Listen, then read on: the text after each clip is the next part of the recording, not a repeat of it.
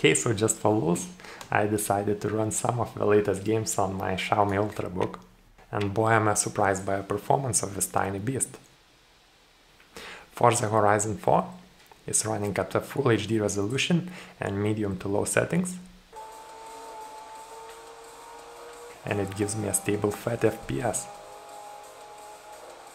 which by a console standards is considered a good cinematic experience.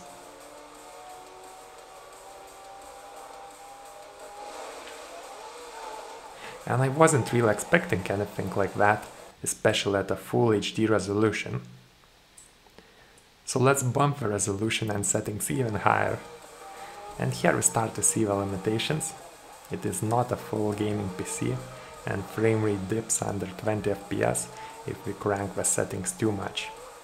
But let's turn everything down to 720p with potato graphics.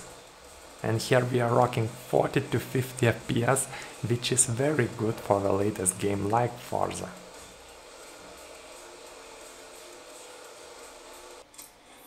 And here is Forza 7 at 720p and dynamic settings.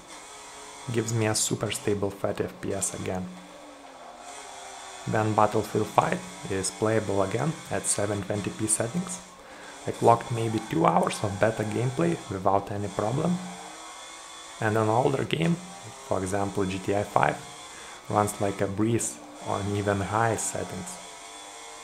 I have tried Zelda Breath of the Wild on a Samo emulator that was playable at 40 to 50 FPS again. So I'm really blown away by the power of this tiny Xiaomi Ultrabook. And let me know if you'd like to see any specific game video on this machine next. And for now, thanks for watching, hit that like button, and see you in the next one.